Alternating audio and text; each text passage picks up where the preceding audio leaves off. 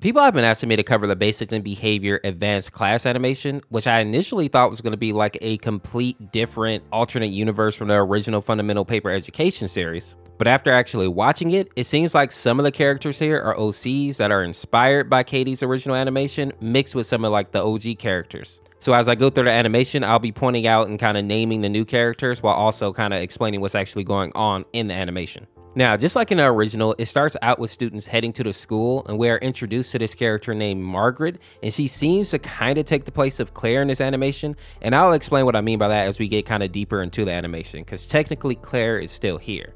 And you'll see what I'm talking about like as we get to this next scene where we're in a school hallway and we see this board that has some of the original students' names on there. Like right here, we see Abby, we see Claire, a student named Johnny, and Lana on the board, and they all unfortunately have received a F in one class or another. And I think you all remember what that means. Now, when we get into the first classroom, we see mostly classic characters. Like in the front here, we see Ingle, we see Claire, we see Bubble, but we also have at least one new student here who is named Scotch. We also have this teddy bear looking character here whose name I actually wasn't able to find, but I'm pretty sure this person is new as well. We're also introduced to a new teacher here named Mr. Shapley, who is the astronomy teacher, and then we also see Miss Bloomy and another new teacher named Mr. Strontium, who seems to be Miss Bloomy's assistant in her chemistry class. Now, after that scene, we see Claire, Margaret, and a new student named Marvin walking to their desks where they see a bunch of images calling them dumb and telling them to die for some reason. And of course, this freaks them out and also ticks them off a bit, understandably. And it seems like these bullies were actually this skibbity toilet TV person here named Ram, and then the two bullies behind him are actually Zip and Edward from the original animation. And next, we actually see that a little fight breaks out, which I personally loved. I really like when characters stand up to bullies instead of just trying to take the high road all the time. Sometimes you just gotta slap somebody in the face. Now, in the next scene, it seems like this teacher named Mr. Hopkins found some kind of picture of himself that makes him very angry to the point where he actually is starting to chase Scotch. And while that chase is happening, we see this teacher here, whose name I actually wasn't able to find. The only thing I was actually able to find on this character was on Edgy's Twitter that says "FU TikTok memers." I assume people are making fun of him on TikTok, but I'm not really sure. The picture looks pretty cool though. And this kid right here that's cowering in the corner is named Robert, and it seems like he received a F, so I think it's safe to assume that he's basically about to get his head chopped off by those large scissors. We also see another teacher terrorizing this kid here, and this teacher is named Mr. Foxtrot. And I find this kind of funny because this guy is the dance teacher, and I wonder how this kid ended up failing dance class. That's almost as bad as like failing PE. Next, we see a scene very reminiscent to what actually happened in the original animation to Abby, with this young girl here actually getting her head bashed in and then devoured.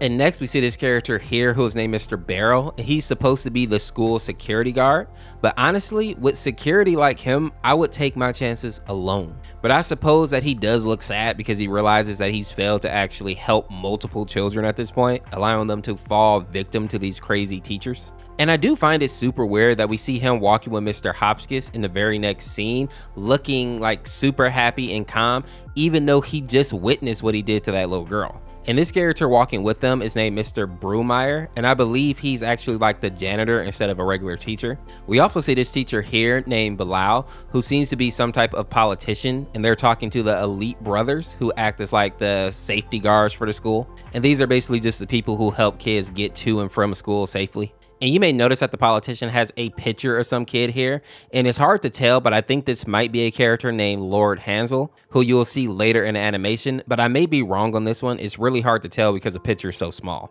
Next, we have the pool scene, and this is where we're introduced to some new characters like this person with a crown named Basilis, who splashes into the water, and then we see this PE teacher named Mr. Eugene kind of put his hand up to keep students from getting wet. Then we see this interesting scene where Mr. Barrel and Mr. Hopkins are looking at each other and blushing. And this is where it started to make sense as to why Mr. Barrel kind of sits back and allow Hopkins to actually harm children. Even though it's kind of hard to tell at this point in the animation, when looking at the wiki, we learn that Barrel is actually like a ex-military soldier and a trained killer. So if he really wanted to stop Hotchkiss, he definitely could. But it seems like they have some type of relationship. I don't know if they're like an actual couple or if they're just really close. But for whatever reason, Mr. Barrel actually uses Hotchkiss as like a blood donor, meaning that he literally sucks his blood. And they seem to be very, very close for one reason or another. Now after that, we're hit with a few more pool scenes showing a couple of new characters, one being this sharp named Muro. And then we see the swimming teacher who is named Miss Vargas. And I know it's kind of hard to tell what she is, but apparently she's supposed to be some type of like large sea snake. Honestly, I thought she was another shark. And then after the pool scene, we make our way over to the library where we see the librarian arguing with a character named Wilbur, who seems to be looking for his father, and he's asking for a book called the Necronomicon, which is also known as the Book of the Dead. And as the name implies, anyone who's actually holding this book can use it to summon powerful eldritch beasts, which may be why the librarian actually knocked the kid down the hole. Honestly, ain't nobody got time to be dealing with Cthulhu. Now, between scenes, we actually see this character here who's scratching the name Gretel into a tree. And I think that this character is also Lord Hansel, a character that at this point hasn't been formally introduced in the animation. But apparently, from what I read, Mr. Barrel's nickname is Gretel, and he met this character named Hansel in the woods when they were both younger. And while it looked like the two of them would become good friends, they actually ended up having a falling out, even though Hansel seemed to be on Gretel's side. And while it's kind of hard to tell, it seems like Hansel may have a bit of an obsession with Mr. Barrel, but I'll speak about that more later. Now, when we get back into the library, we see that Wilbur has gone splat, showing again that the security at this school is definitely not top tier. And to further this point, Margaret also walks into the janitor attacking a kid and tries to save him by stabbing Mr. Broomire with a pair of scissors, which seems to only piss him off. And of course, he begins to chase her down, and she almost gets away until she runs into this little bird named Yada. And of course, he happens to belong to another teacher named Miss Hinata. And Hinata gets super mad when she actually sees Margaret step on her chicken, so she also starts to try to kill her as well. And I suppose all the noise also summoned Mr. Hotchkiss, because he also shows up only to get literally ran over by Margaret, which props to her for actually being able to get away for a little while. Now after that scene, a hand pops out of the darkness and actually grabs Margaret while she's running, and it turns out to be Mr. Barrel. And I think he's trying to help her here, but he looks so creepy that the girl thinks that he's also trying to kill her. So she actually uses this cross to get away from him, showing that maybe he's either a demon or some type of vampire, because he does seem to have like a really negative effect to the cross. Now, after that encounter, Margaret finds herself in a hallway that says "Do not enter," but at the end, there's a door that has a sign that says "Safe Zone." And for some reason, she actually believes the sign. Now, I also want to point out here that here on the wall, it actually says, "Where's Gretel?" Again, showing that Hansel may be a bit obsessed with that character.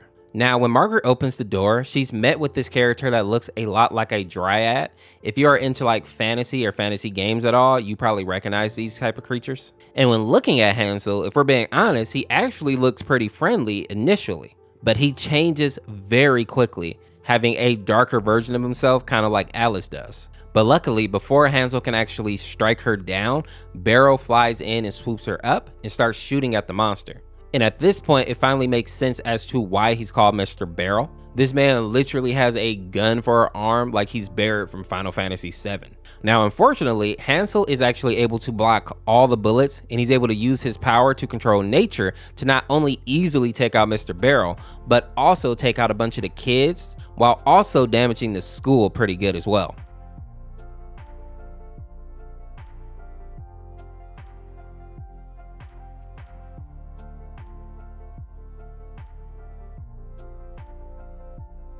Now, the good news is that we see that most people were able to survive mostly unharmed, but Mr. Barrel seems traumatized by what just happened. I think it has more to do with the message that Hansel left behind for him, and not so much about the girl that he couldn't save, because let's be honest, he hasn't saved a single kid in this whole animation. Now, at the end of the animation, we see Basilis was actually the person that put the sign on the door, and he's the reason that Margaret actually ends up being killed. And funny enough, while I'm actually making this video, another video just dropped that's the aftermath video, and it basically shows what happened after like all this drama. So it basically shows everyone kind of consoling each other, and something that I find kind of funny is that Mr. Hotchkiss is trying to make Barrel feel better as if he wasn't also eating children a minute ago. But I guess in a way it's the thought that counts. I guess they are like very close friends. We also see that some people are trying to put the school back together, while other people like this school nurse here named Miss Barra are just happy that they're going to be making some money off all these injured people.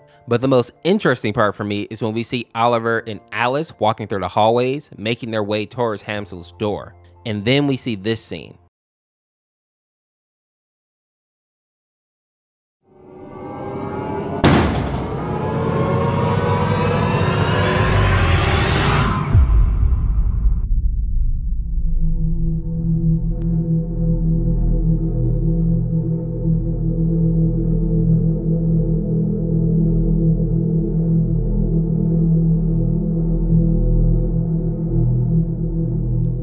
Alice basically threatens to kill Hansel if he doesn't leave the area. But something that I noticed is that Hansel doesn't actually seem to be afraid of Alice. And I think that means that they are either about the same strength or that Hansel might even be a little bit more powerful than she is. The other option is that he's just so obsessed with Mr. Barrel that he doesn't care that he's in danger. As we actually saw in the clip, he even says, "My best friend is here," when we all know that Mr. Barrel does not feel the same way about Hansel. So to sum up this animation, it seems that Mr. Barrel is a ex-military soldier that ended up becoming a school security officer and is tasked with keeping the school safe and also the children. A person from his past named Hansel basically became obsessed with him and infiltrated the school so that he could remain close to him.